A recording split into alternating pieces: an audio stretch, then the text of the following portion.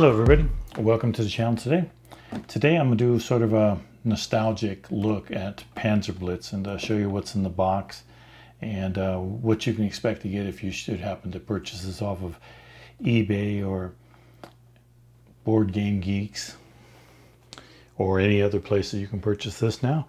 But this is PanzerBlitz by Avalon Hill, and this came out in 1970, and it was one of the top games for them. It was pretty much everybody played this game back then.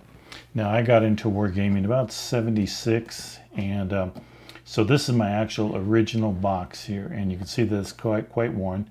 I bought this game in late 70s, so this was actually, I believe it was the second edition that came out, or the second printing. The first printing looks just like it. Everything is exactly the same. The major difference is that this one has a slip cover. So the box actually comes out like this, and this box inside has your combat chart on the inside of it. And I picked up this one off of, I believe it was eBay. Found a pretty decent one, and the box is actually in better shape than my original one here. Now my original one, the sheet that you saw over there, we actually always put it inside the box here, inside the lid. So we'd stand it up at the end of the table there, and when we play, we'd have that there. Now, my game has all the pieces in these custom-made 3D print boxes that I made for them. So we'll take a look at the other box that I purchased off of eBay so that you can see what it would look like when you actually bought one or purchased one from somebody, or what should be in there. So like I said, this one came in a sleeve, and I think that what they found out is, number one, the sleeve was a little bit more costly, but also this tend to wear out pretty quick, and you can download this online now, easy enough to get. But we'll open it up here, and the older versions had an insert, which I actually have sitting in there upside down. Let's put that the right way for you.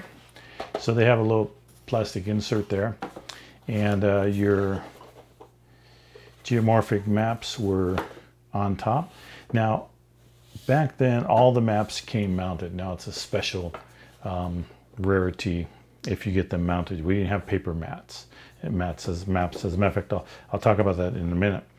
But everything was mounted, and you can see that these map boards were made so that they could be put in any configuration. They weren't a real fancy design. They weren't nothing,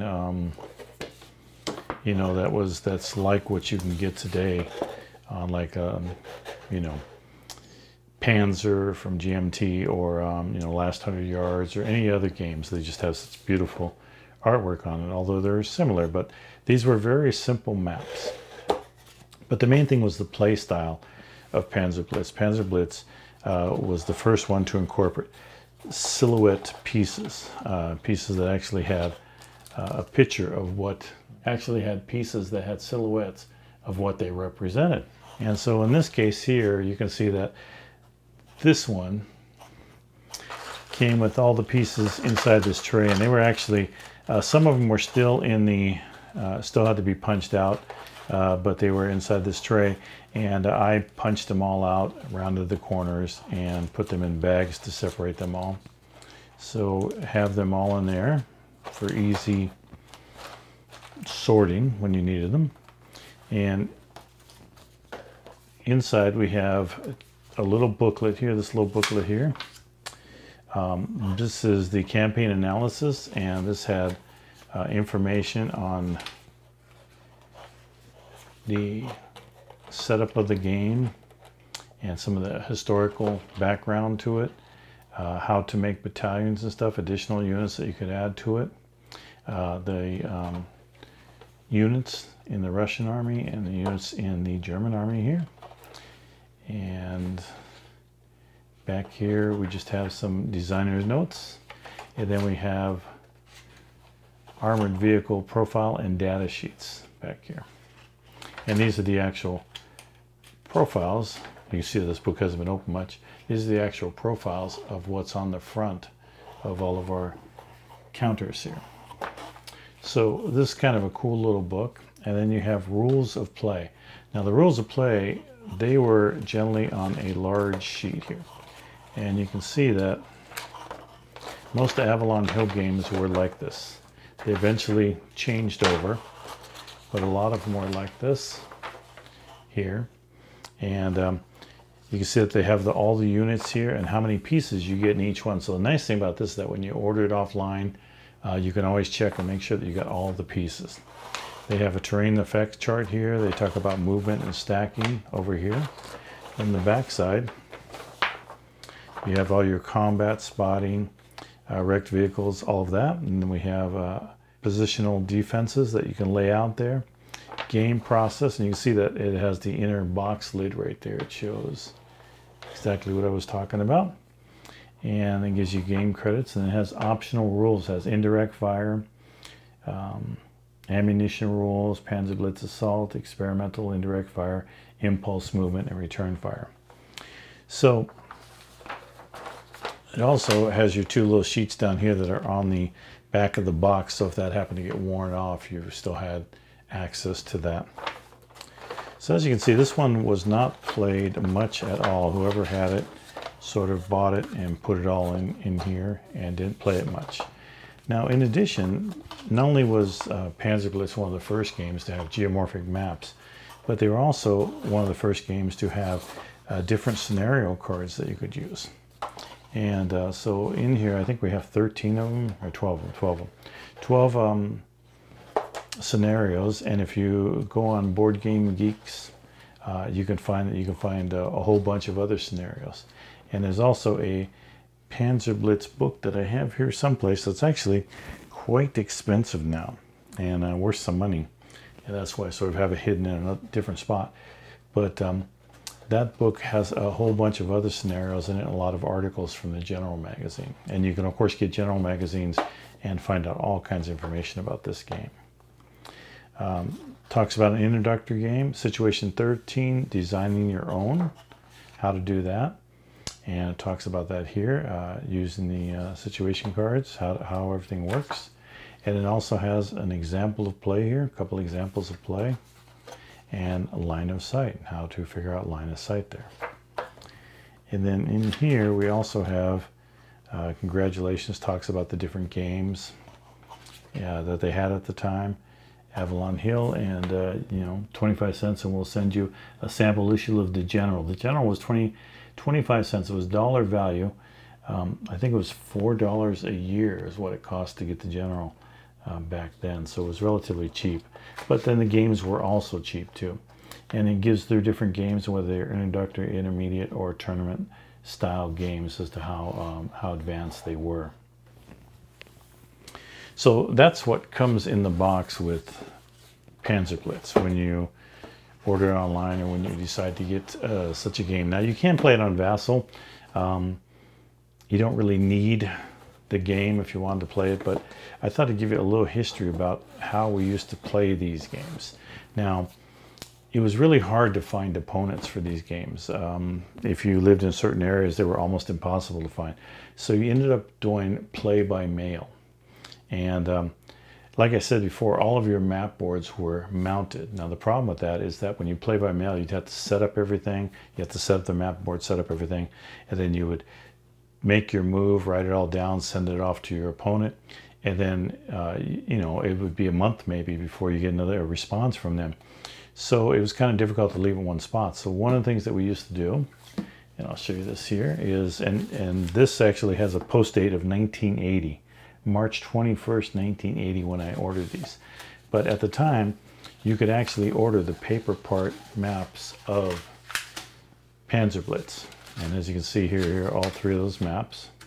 And you can tell they've been in that roll for quite a while now. So what I did was I actually took these maps I should say, and I used magnets and put them up on the side of my refrigerator. And then my refrigerator, I had all my pieces in these counter clips right here. And these are magnetic counter clips that I would take and mount the pieces into. Now the only bad part about these is that they fit rather tight. When you slide them in here, they fit rather tight, and they do damage the edges. So when you look at my piece, you'll see that they have damaged edges on them. So I'd slide them in this, and these would be able to stack quite a bit. You can see that they're pretty solid. As I flip it off, they're pretty solid, and they would stack onto each other. So if you had a stack of units in one square, you could easily do that. And I would just put this on the side of the refrigerator and have my game there, and then when I get the game back, I could just play it off the side of my refrigerator, or, you know, move it down onto something else. Now, at one point, I believe I got a piece of metal and just made a board that mounted this on so that I could just slide it underneath the bed, and that way I could keep the game set up. So what Avalon Hill used to offer was something like this, and this was, well, this is actually what they offered right here. PanzerBlitz play-by-mail sheet, and you would put your situation, the movement for player, and the turn number that you were on, and you would just write in where all of your stuff was at on this map here. Now certain things, you know, you'd have a stack of something, you couldn't write it all on one little square there, so you'd put like A on this, and then on the back here, I'll just rip this off here so that you can see it. On the back here, you'd put attacking units, you put what was in those attacking units, or what was in that, I'm sorry, down here, location, you put the square and what units were in there. And so that way the person would know that, you know, you had 2 tanks and an infantry or whatever it may be that was in that square. And so you'd list all of that on the back side here, so you'd have a reference. So you might say, you know, the square would be AA 1, 2, 3, 4, AA 4, and you'd have a mark there, and on the back they would look, and you'd have it listed as square AA4, and you'd have whatever units were there. So we generally would use the number that is down at the bottom, like 941, 942, would use that number, or you could use 14888 to describe this particular tank here.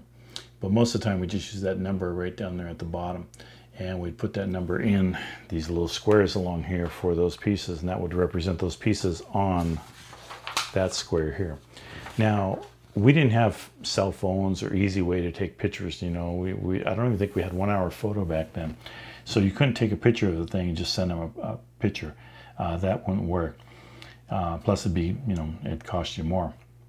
So we would just mark all that and write that down. So it took some time to do this. And then on top of that, we didn't have online dice rollers, or we couldn't, you know, FaceTime to show the dice that we were rolling or anything like that. So what we did was we had the situation on the back here, attack 4, and it'd be, you know, like German player, turn number 3. And you have your first attack here, and you put your attacking units, like you would say 941 and 942 is attacking units. And if it was a Russian unit, let's say it was this Russian unit here, which is the SU-76, so you could put SU-76 811. And you put the type of attack it was, what the odds are, any plus and minus on there. Then what you'd actually do is everybody got a paper back then, and you would have stock market reports in every day, and you would pick a day that you'd have the closing transitional date right here, and you put whatever stock that you felt would be moving up and down, and you put that stock there, sales in 100, and then you got the results there. So most of the time, you know, you could either designate it, you use the last number to 1 to 6, and then, you know, it would cycle back. Or, you know, if it went 1 to 6, then you could go, let's say it was 10, then you would use the next number there to create a dice. So whatever dice roll was under 6 or 6 or under would be that. And then the person would put the result there, and you would also have a copy of this. You'd put the result there, and then they would send, when they send theirs back, they would send a copy of this back with them to show you what results they got, and you'd have what results that you had, and you'd confirm whether they were both good and correct on that. So that was the way that we played, and that was the way that I played a lot of these. I still have 3 of these pads left. I think I went through 1 of them playing a couple play-by-mail games, and they took upwards of a year to finish, even with a quick game. but that was how we had to do it, and that was how I found a lot of my opponents. So I have a number of these. I have one for PanzerBlitz, and I also have one for, I believe, Luftwaffe, which you'll see later on when I talk about PanzerBlitz and Luftwaffe. But I just wanted to do a quick little nostalgia box opening and show you how we worked with our games back when these games were out. But this game is still a viable game today. It's still very much a fun game. It became known as PanzerBlitz because a lot of times if you ran a tank across all this clear, let's say you had a unit in a square here, and you ran it across all this clear terrain and hid in the forest, you couldn't shoot at it, which came kind of stupid. So then they developed opportunity fire as an option, and so people would use opportunity fire so that when the tank ran across in the open, you would take a shot at it when it ran across in the open. So I hope you enjoyed that. Again, this is one of my favorite games, and this game actually led me to purchase this game right here. So that game caused me to purchase this game because tell me they don't look about the same. So when I got back into this about a year ago now, maybe not quite that long ago, maybe less than 6 months actually, I had to get this game because it looks so much like this one, and I want to try it out. And this one is a lot different than this one, but it does have the same type of feel to it as this particular game does too. So PanzerBlitz, if you get a chance to pick one up, they're relatively inexpensive. There are a ton of them out there. But if you get a chance to pick up one, I would encourage you to do so. It's a fun game to play, and like I said, I hope you enjoyed the nostalgic look at old games, old Avalon Hill games, and I plan on doing some more of these. So if you do like that, please give it a like down there. Please do subscribe to the channel. That helps out quite a bit, and hopefully I'll see you on the next video. Thanks for joining me on this one. Take care.